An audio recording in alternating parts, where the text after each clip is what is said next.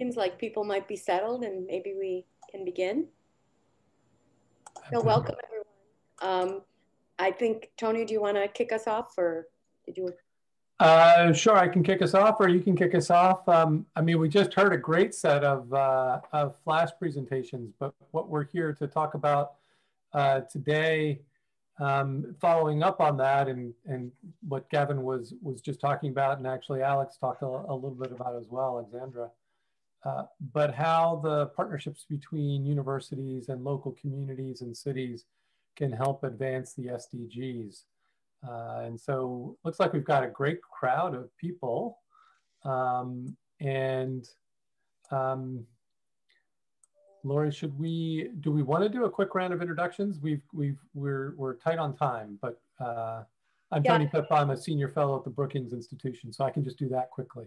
Yeah, I think yesterday in the breakout that I was in, what worked well is to just kind of direct it a little so people can say who they are and start the conversation at the same time. So we kind of break the sound barrier and then we'll have discussion. Because if we just do normal introductions, it'll use all the time. So my name is Lori DePreet Brown. I'm from the University of Wisconsin. I work on sustainable development goals locally and globally in university partnerships and other settings. And I'm very interested in mixed methods and social inclusion. Saw some of you yesterday, so looking forward to continuing the conversation. I'll pass the ball to David Kay, and why don't you, everybody pass the ball when you're done, so we skip the awkward silence.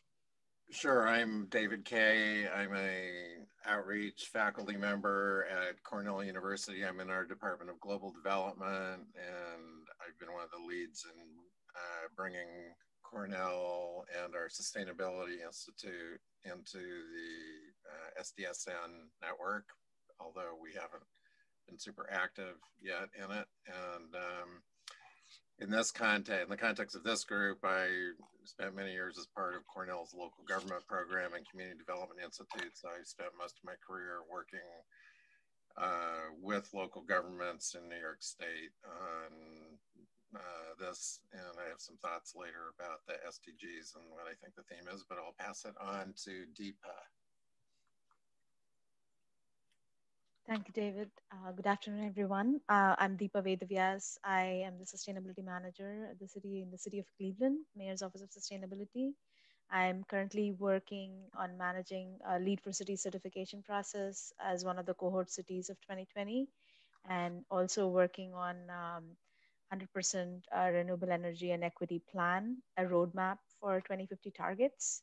And I'm here and interested to learn how our local efforts can be aligned with SDGs and to learn more on how we can come up with a global narrative of our local efforts.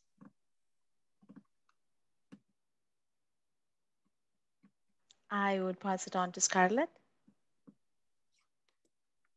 Hi everyone, Scarlett Lanzas in Miami, Florida. I'm the founder of Accountable Impact, and social enterprise to hold entities accountable for the impact they have in their environment and communities. Currently working with or discussing with the Miami-Dade County government to explore doing a VLR for Miami. Mm-hmm. Thank you. Next, John Anderson. All right, perfect. Hi, everyone. I'm John Anderson. I'm a professor at the University of Idaho, College of Art and Architecture. I run a virtual technology lab in particular that supports social ecological systems or social ecological technical systems.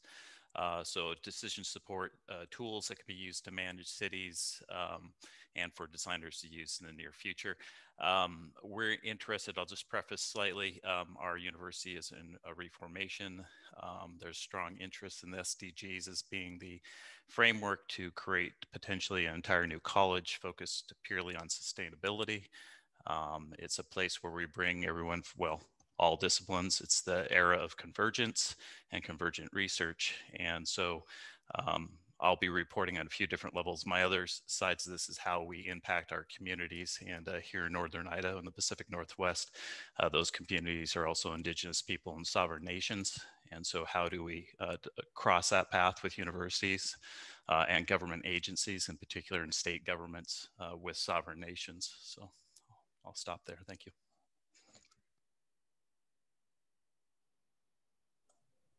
Christoph, do you like to go next? Oh, sure. Hi, everyone. My name is Christoph Strauss, and I'm with the University of Washington here in Seattle.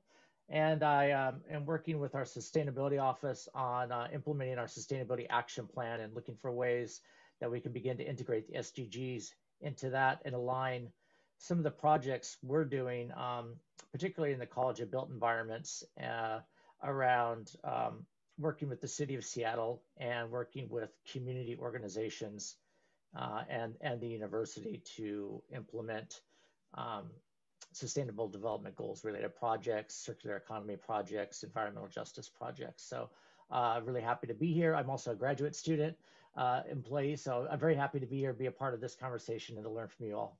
And I'll pass it to Gavin. Hey everyone, my name is Gavin Luter, Managing Director of the University Alliance, and I'm going to cut my intro short because most of you just heard about what I do all day. I'm going to pass it over to Mark. Thanks, Gavin. Hi, everybody. And again, apologies that I'm teaching at the top of the hour, so I've got to make this really short, but I wanted to introduce myself and say hello to everyone. Mark Roseland, a Canadian, recently moved to Arizona State University. My field is sustainable community development. This is the last edition of my book, Towards Sustainable Communities, subtitled Solutions for Citizens and Their Governments. The 5th edition will be coming out in 2023. And my work these days is mostly focused on decision support tools, creating decision support tools for communities and neighborhoods to make, basically to localize the SDGs, to think of sort of the complex set of objectives that we have in a way where we're not doing false trade-offs, but we're finding synergies and getting multiple co-benefits because of thinking strategically. So I will leave my email in the chat if anybody is interested in helping to or working with the objective of creating some kind of an online tool to make it easier for communities, including municipalities, but neighborhoods in particular, to have access to this kind of information to make better decisions. I think there's a lot of work to be done, and we're definitely looking for collaborators. So thank you.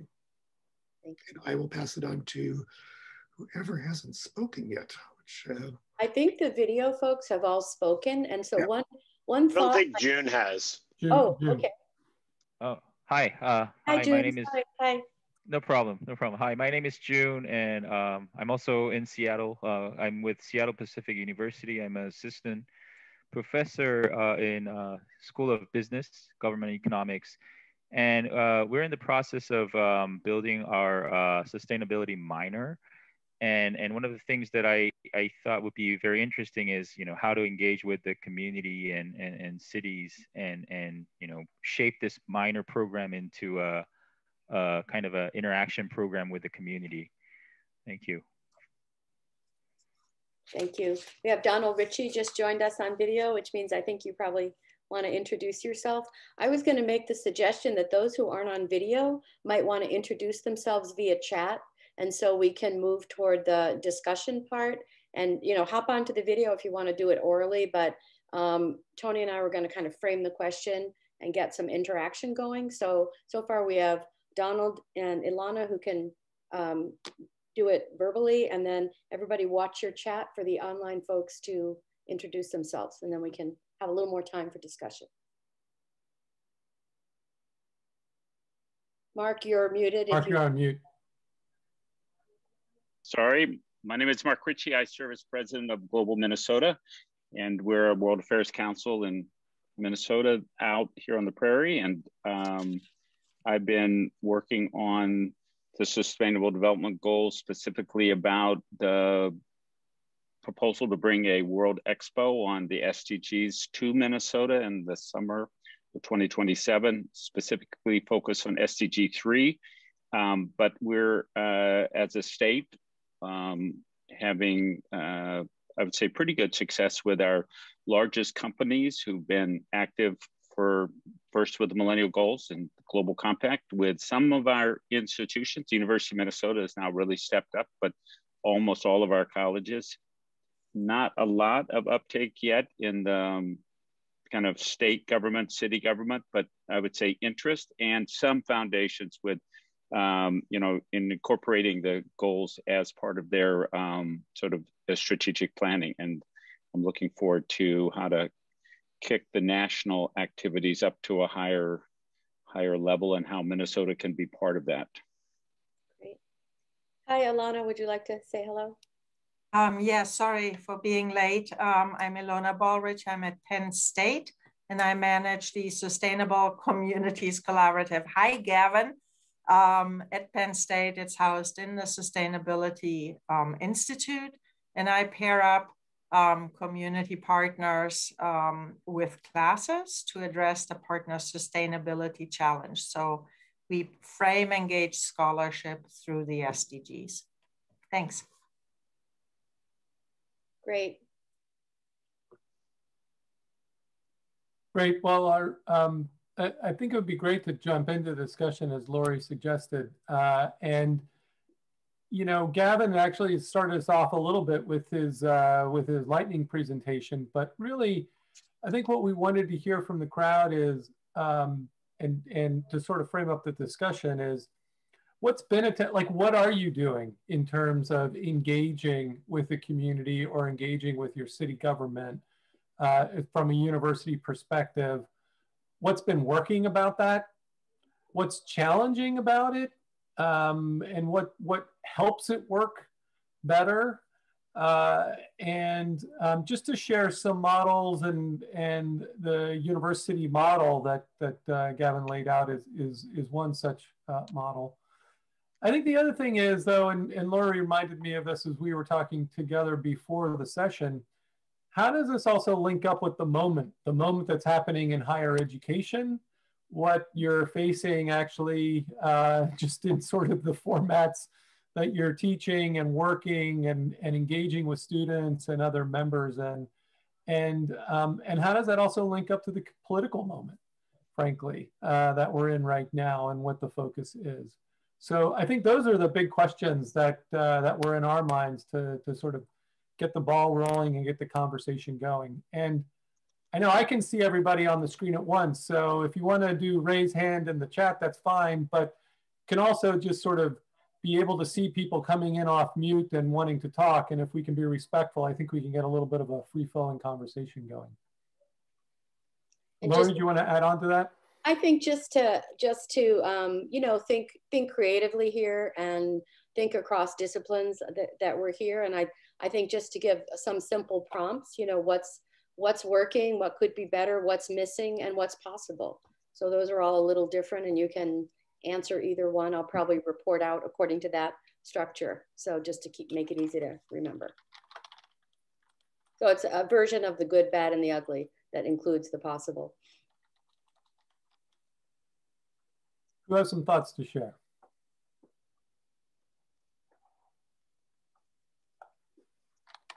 Hey, I go. I'm not shy.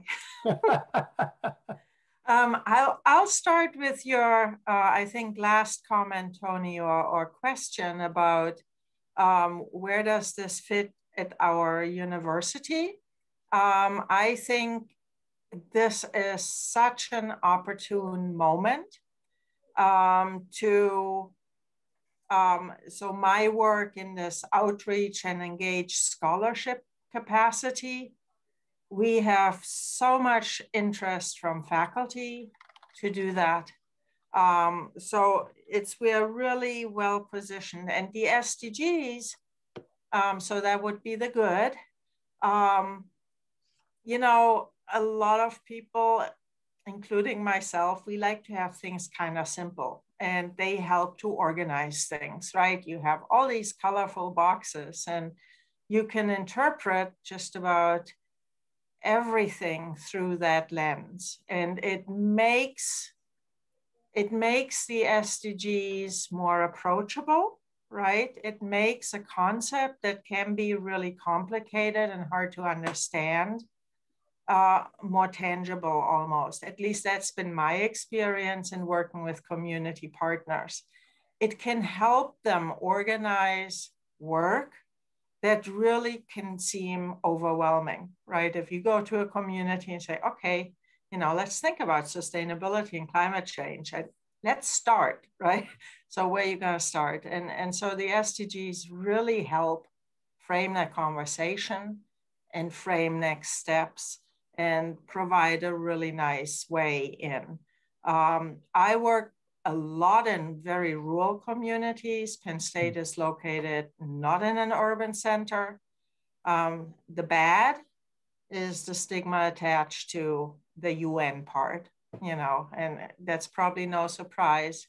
So I say that very quietly and, and then pull out the rest and explain it. And, I mean, in a way, it's not rocket science. So that's my perspective. I love having this opportunity to, introduce new concepts in a really organized manner. That's what I have to say. Thank you. Great, thanks. Yeah, Lona, I'll jump in at the back. Thank you for those comments, because actually you're pointing at some areas that I think we're challenged with. There's one side that, just like any SES or any environment and community, this is all going to be different for each of us. So there's a best practices that we definitely have to share on engagement of SDSNs, in the communities, because all of our communities, like you mentioned, are going to be different. Stigmas, biases of just the letters U and N, right, do exist, and you acknowledge it. But I don't think that it exists in the areas that I see this group for two areas. SDSN within the academic realm is not questioned, and the UN isn't questioned, I would say, largely. And so for that, we can use the SDSN as that framework academically. And when I see that we're in this partnership of universities and cities, I'm challenged right now, and that's why I had spoke briefly of us actually forming an entire new interdisciplinary college that many of you have done, many of you have tried, some have failed, some have gone in different areas, right? And there's best practices, because if we're going to implement SDSN at a university level, that involves all of our disciplines. Right. So the first challenge we have in academics is to see how we can create those structures to successfully survive in academics, into that. Right. The next one is then how do we gain the trust of our communities? And I'm in Idaho, where the trust of an academic community and researcher going into a rural community is difficult. Right. And as I spoke on indigenous groups as well, this is a Western problem Western solution to a Western problem. There is some questions of why this new group needs to come in when there's all these other great initiatives. Right. And so in some sense, education is just about the shared knowledge. And so, for me, I'm kind of looking for that best practice right now as we form it, and it's going to have a flavor to our own selves here. But I see the SDSN not necessarily as really broadcasting it into the community, because, in my state, that's what we're doing. And I've got businesses, they're doing it, they just don't know they're doing it yet. Right. And so we capture them and get the education going. But that I propose that, SDSN really stays academic focused, and especially within this group. And then we'll get some headway. But I do have support from a president, and I know that's important. Right. But I'd like to hear more from everybody else of the pitfalls and obstacles and, and the other things and the positives as well. Oh, great. Thank you, John. David, I saw some comments you've been putting in the chat around the work that you all are doing. Well, yeah, I mean,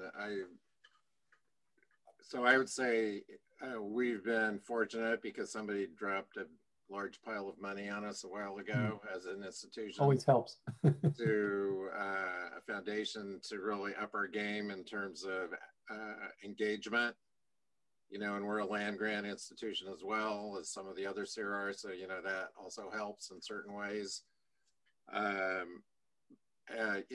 So from my perspective, as someone who's been partly responsible for getting Cornell involved in SDSN, the question, and also in my own department, which is a department of global development, the question is we have a lot of things going on, but the SDG framework is not explicitly part of most of it. Now, I could translate a lot of what we're doing into an SDG framework, but it's not part of the consciousness still of what most of the people, even on campus, are doing, and then trying to bring that into the sort of as the framework. And particularly in New York, I would say, which is where I do most of my work, where we have, climate smart communities programs. I spent years working on sort of community indicators projects. And what I'm trying to say is there's a lot of other sort of like accounting frameworks that have been in place over many years, and how do we keep track of how we're doing as a community? Yeah. And, I haven't tried to do this yet, but it would be somewhat of a hard sell, I would say, to many places to say, hey, you know what, this SDG framework, which comes from, an international, sort of set of agreements, this is the one that you should change your practices, whatever you've got going now, to pay attention to. Because, whereas our climate smart communities framework, where they kind of have a different kind of point keeping system, really, if they do that, then, they kind of score points with the state for funding and things like that. So anyway, that's one of the barriers I see. Yeah, I'm here. So I think that there's two related, sometimes overlapping, but also separate themes here. So one is, to John's point, sort of the trust between university and community, and just the potential, the importance of the relationship, and the importance of coming together, and the best practices and building that trust. And then in some respects, you've also got a complicating factor with the SDGs, because especially in the US, there is a fairly low level of awareness around the SDGs. It's also in competition in some ways, the way you're talking about it, David, with other kinds of frameworks, reporting requirements. Now, to Alona's point, some of those actually are quite sympathetic or even a part of the SDGs. They might be a narrower subset, or they might, sort of work within the overall framework and umbrella of the SDGs.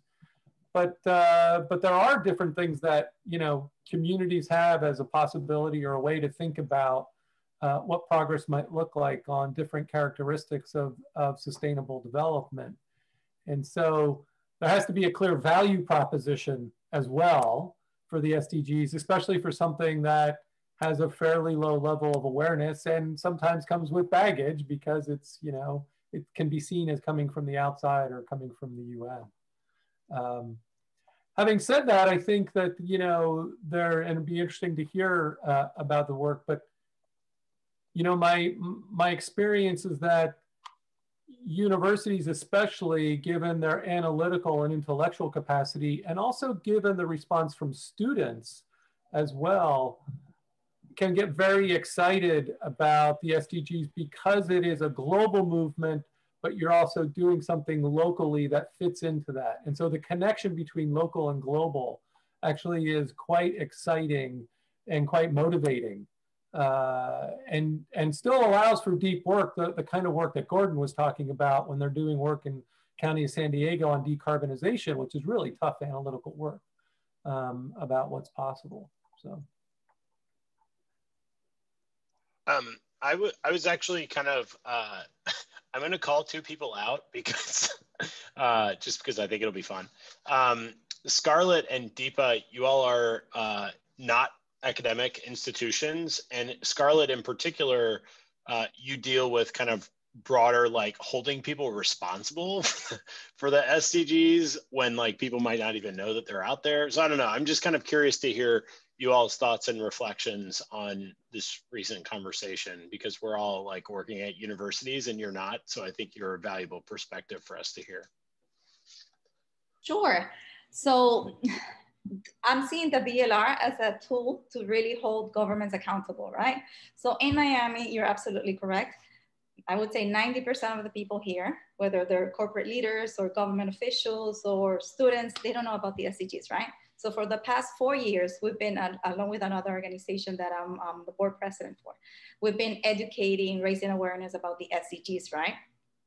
But with that pandemic, I think it just, we realized as a community, as a city, that all the structural inequalities surfaced. So they're taking more, I wanna say that the new administration here, we have the first female mayor of the county. She's taking actions in terms of like being progressive and incorporating some of the SDG elements without even calling it SDGs, right? So for example, she created the Office for Equity and Inclusion, which never existed before. She created the Office of Community Engagement. So a report that was done in Miami-Dade County back in 2010, pre-SDGs, which was called Green Print Report. It was specifically talking about climate change, health equity, things that were not even discussed at the UN level, right? So my work is, and so the mayor just announced that they wanna do the Green Print Report 2.0. So my work is to really capitalize on those voluntary efforts, right? Or those ideas or promises to capitalize and insert or adopt the SDG framework so that we can then create a voluntary local review. I'm incorporating also academia. I actually have been talking to Tony Pipa and to Hawaii Green Growth and FIU, Florida International University, the Metropolitan Center, to join in this effort. On the other hand, we are also working on an SDG impact pledge to get companies to commit to the SDGs, but not as a regular pledge where they just provide a pretty logo in a pretty website and that's it. We're actually gonna make them work in doing some assessment and baseline and incorporating some of the SDG targets and indicators in their business model. So those elements are the ones that we're gonna be using to hold them accountable. Thank you. Deepa, did you wanna speak to the question that was raised? Sure, happy to. And my background is from community development. I served as a director of planning and development for a nonprofit in a community. So I can speak in terms of the vocabulary and trying to relate to the SDGs. It is hard enough. What I notice is working for the city now, trying to explain about the Lead for Cities certification process and its alignment with our existing work and our vision, our 100% renewable energy targets, trying to, connect the dots. And when we go to outreach and engage the community, like how President, Frederick mentioned this afternoon, that there are many wasted efforts, how as local government, that's our, biggest fear. When we present even internally, even though we have an office of 10 staff members as a mayor's office of sustainability, it's still, we are all working on so much, such large project. Like we have Circular Cleveland, we have a grant from Robert Wood Johnson Foundation, which is getting started now. So there are so many wasted efforts, and how can we as city and government maximize our personal resources? And if we, at the end of it, once we submit the certification process, we will eventually put together a report. Is there any way to add the SDG vocabulary in the report? So I was talking to Hillary from USGBC, and they have the report on SDG alignment. Similarly, I found the World Future Council report on renewable energy. So there is some interest because of personal interest. I was trying to bring together those alignment into the presentations, or just so that we can add that vocabulary and introduce that in our process of community engagement. But if there are any best practices or any efforts that could come, and if there are any other cities which are going through the same work, not repeat it separately, but include it and minimize our efforts. Because if I present it even to the chief as a separate reporting, I'm definitely not going to get any buy-in. So how can we maximize our time and effort is what I'm here to learn. Thank you. What you're saying resonates with one of the comments that I was thinking of making about, what's possible here and what the challenges are. And after doing work with this kind of planning around the world, when you go to your local communities, if they've already finished the planning process, the idea of reopening that box and redoing it is really overwhelming. And I think when we think about, the planning, monitoring, implementation cycles, right now, this framework is a bit stronger on monitoring. So we lean toward metrics. There's 67, there was recently a meta-analysis. There are 67 different sets of metrics, indices, like the SDGs right now. So I think strengthening the planning by articulating a method to, if you already have a plan, there's still a way to align it with the SDGs if you're starting planning or if you're reviewing, so that people can feel they can get in the water, even if they've just finished their planning process. Otherwise, they're saying, see you in 5 years, we just finished our planning cycle, without realizing that it can be pretty easy because you're implicitly doing it. So if you can frame that kind of review without making it sound like it's a test where they're going to look like they missed something, perhaps it's a way to say, look, we have an SDG review process that can help you to, reduce error or see possible synergies, that it could be sort of an optimizing process, and get in that way might be one strategy. But I do think if you don't hit it at the right part in the cycle, people are afraid of the repetition. And I can't even get 5 minutes with my mayor to tell them I have another new idea when we just branded our strategic plan. So what you're saying, kind of resonates with the experience that I had. Others are probably having thoughts, and someone who hasn't spoken yet want to share what's working, what could be better, what's missing, what's possible. The other thing that we forgot to ask.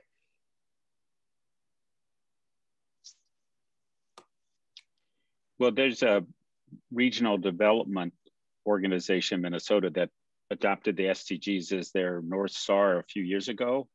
And one of the things that moved them was their board and staff together, being part of a Canadian Council of Foundations thing, but also the mapping that they've just completed, in a very rural area with 500 and some organizations doing elements of SDGs. You go, once you have that kind of data with a strong ESRI background and be able to map missing pieces and stuff like that, it's guiding their economic development work, and they're the economic development agency for the region. So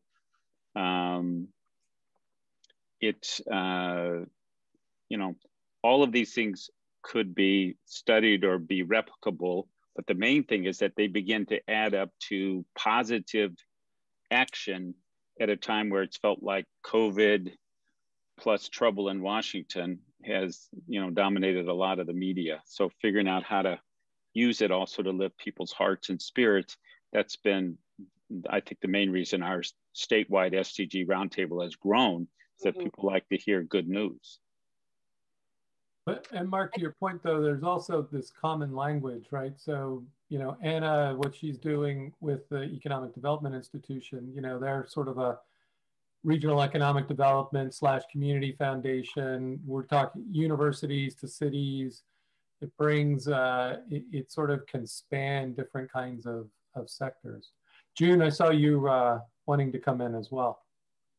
Oh, yeah, I was just gonna kind of, talk from a business school perspective that how SDG kind of helped us was we're doing this thing called social venture planning competition, and from a business school kind of standpoint, social enterprise has been something that's a solvable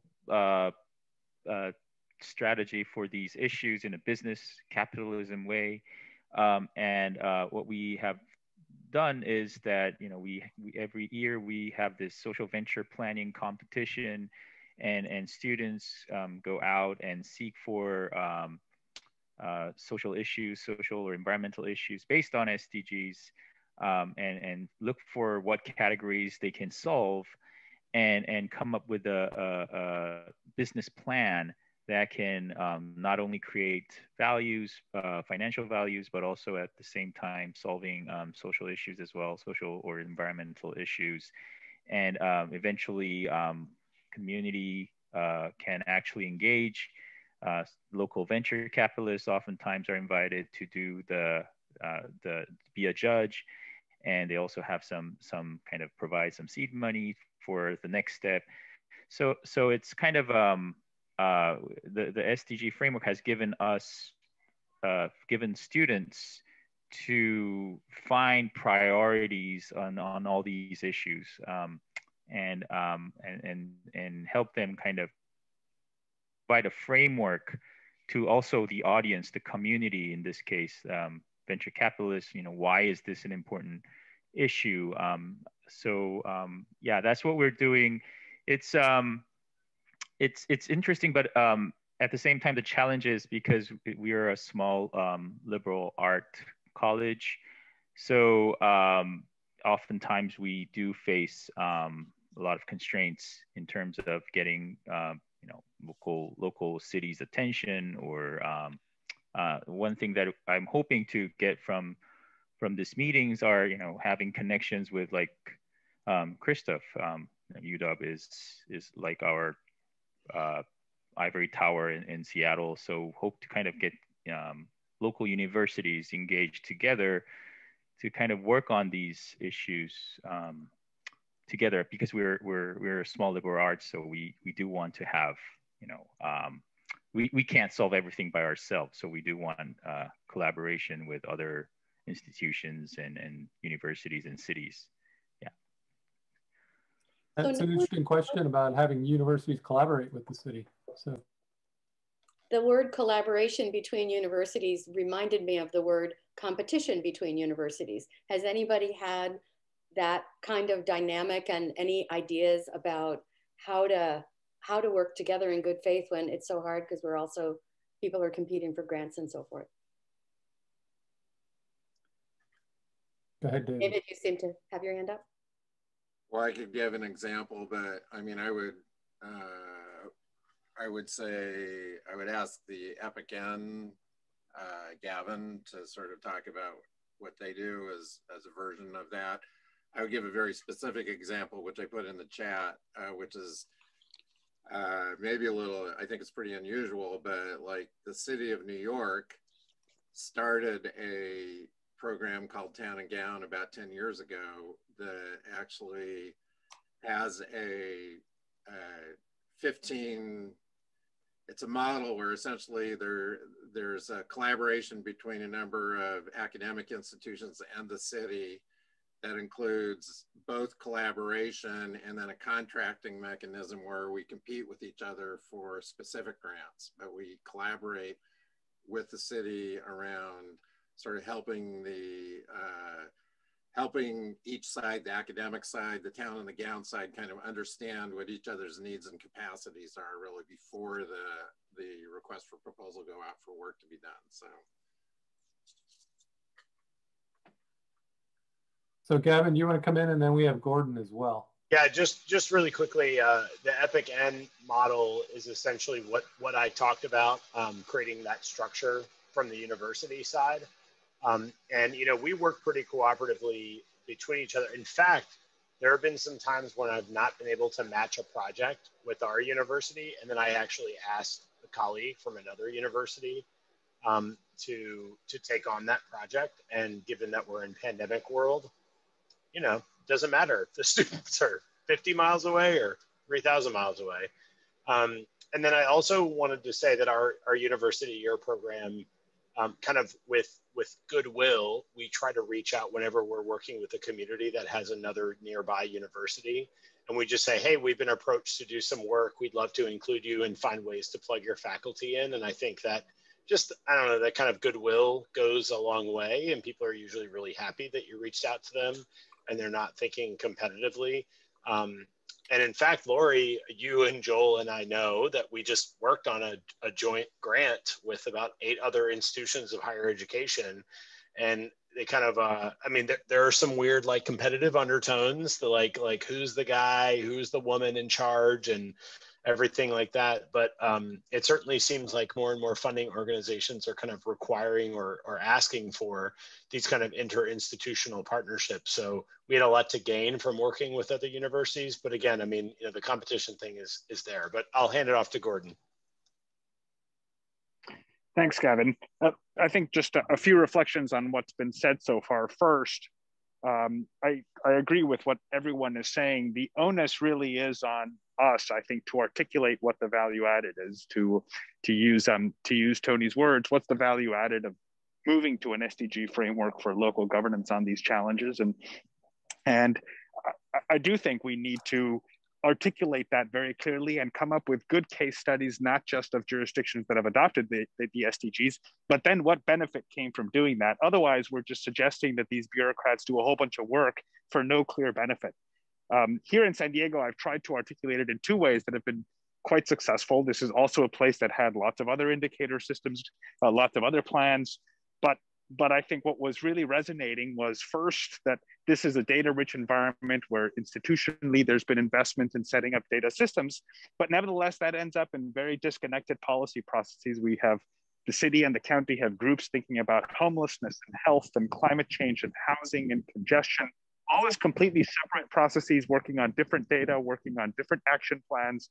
And that the SDGs setting up a unified framework where you're looking at all these targets at the same time on a single geospatially resolute dashboard forces these cross-cutting conversations to happen. And the moment you said that, everyone in the city government and the county government says, well, of course, we know that that's true and that we know that this is the direction we need to move in. And the fact that it's a framework that already lets us get there is a big selling point. Secondly, it's taking advantage of the economies of scale by the fact that you have so many other cities that have moved in this direction, not only in the US, but globally, and setting up things like open source platforms and SDG dashboards and borrowing from what are the budgetary processes that Mannheim and Malmo and Aloha Plus in Hawaii, that I think lends, we don't have to reinvent the wheel in all of these jurisdictions to solve these complicated and cross-cutting problems when we can adopt these global frameworks. And so that's, I think, the sales pitch that I've been using, and it's been quite successful here, but I think it'll have to be tailored to opinions and preferences locally around the country. Secondly, on the university competition, I think that the SDGs are so broad and complicated that there's plenty of work for everybody to do. Here in San Diego, it was really easy to see what everybody's comparative advantage is. It just becomes immediately clear. So in the case of UC San Diego, we're an R1 institution where our folks tend to be thinking about problems at the global scale. And then we've got other excellent universities where the comparative advantage quite clearly is to have people who've been working on city level and local level politics and processes and analyses for decades. And so coming together around supporting the governments regionally for decarbonization, the modeling expertise and the connections to global processes and the best science kind of naturally sits in one place where the engineering is stronger and the systems analysis is stronger, but then where there's very, very little actually knowledge or interest in what a local jurisdiction of 20,000 people actually is doing and has been doing for the last 15 years. Meanwhile, another group at another university has been advising local government on environmental issues for a decade or two. And so just teaming up becomes a very automatic, very fluid, and very productive process from everyone's point of view. And it happened quite naturally. Yeah, thanks, Gordon. And the one point I would really, from the cities that we work with, through the community of practice that we've developed, which is global in nature, I would really emphasize Gordon's point on the value, not just being sort of adopting the framework, but then what's the behavior change or the policy intervention or the value that's come out of doing that? What's the change in procurement policy or the way in which budgeting works, or a couple of key policy interventions that bring more co-benefits across different areas of development. And so the more that you can do that, and I think universities are really well positioned to be able to not only help cities and communities identify those and take them further, but then also show what the impact is, right? Take that data away and actually create the case that says, here's what the impact has been of actually approaching the problem in this multidimensional way, and the SDGs having helped you provide the framework for doing that. And I think the value added is not just were you effective, but did the SDGs help you be more effective than without them? And I think it's the interconnection and holism that has been alluded to when people are saying this gave a clear framework. We want to organize the school around this. I mean, there's something here about, and the convergent science, all of these things are reaching toward the same thing, and kind of a practical way of seeing the connections and integrating specialized focused work with interconnected work. So something, Mark, are you hoping to say something? I think you were muted. I love all these examples. They make me so happy to hear more about examples. I think we're building momentum, and more examples. There'll be a point where you know, you hit that tipping point of getting to your 10% adoption or whatever. And the mayor yesterday was so inspiring. I think if most mayors heard that talk, they'd be very eager to work regionally. I love the way he talked about thinking regionally as a mayor of one place. And that is something that I think, you know, will be also really appealing as a value proposition, especially to have a rural urban divide like we do in Wisconsin and many others do. Yeah, yeah. And I'm glad he was connecting to the Appalachian. Yeah, it was awesome. You know, side of that. And the Appalachian, in Berea, there's a promise zone that's connected with the promise zone in North Minneapolis. Mm-hmm. There's like a little film about it and stuff. And I mean, you know. Yeah, you're doing it too. I heard in the breakout, I referred to the other one because everyone heard that, but it sounds like Minnesota also has tons of momentum here. So. Yeah, for right now, it's really good. And part of it came because the mayor of Los Angeles contracted or something with the Occidental to be their SDG advisor. Oh yeah, I saw that. And they sent it out to all their alumni around the country, say, hey, come down for homecoming week and meet the mayor. And the Occidental people here in Minnesota, there are a couple of them are on the UNA association board with me. They were so horrified that their college was sending this out and that they, you know, there was no action here, that they went and got on like Hamlin and 3 or 4 others and really, but I mean, it was, you know, an email to alumni that motivated people. And, you know, that networks are going to lead that to happen. I want to thank Tony for being with us because he has to leave early. I'm going to do the the readout and give people a chance to add. If you add, make it brief in case someone else wants to add, but I kind of have a list and it's been great to be together. I want to give one more chance. If anyone who hasn't spoken wants to share something, please do. We'll probably be zapped into the other world at some point because it's 2:33, but we can keep the conversation going until then. So.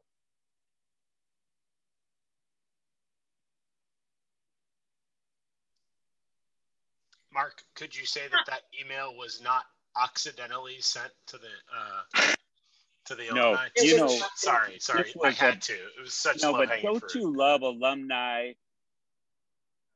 I mean, I love reading alumni magazines because alumni associations know how to brag on their colleges. And in terms of, this goes at something about rankings and metrics that I think is useful. When you have, we have a county health rankings that started in Wisconsin. It's all over now. And I just hated the idea of rankings because why can't you just give them a score? Well, the rankings get this constructive competition going if you use them well. And so, you know, we want to keep up with keeping up motivates people more than staying ahead in some ways.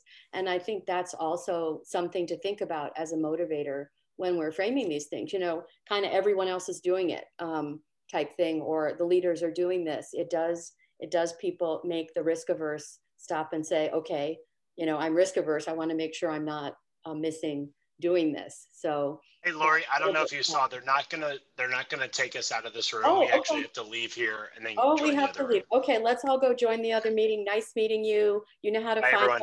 You know how to find each other. Bye.